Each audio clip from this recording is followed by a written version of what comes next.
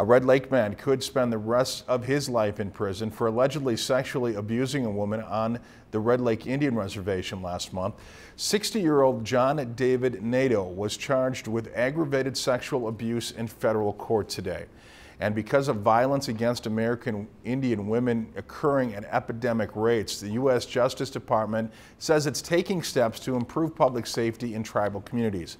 In 2005, Congress found that 1 in 3 American Indian women is raped during her lifetime, and they are 3 times more likely to be battered than Caucasian women.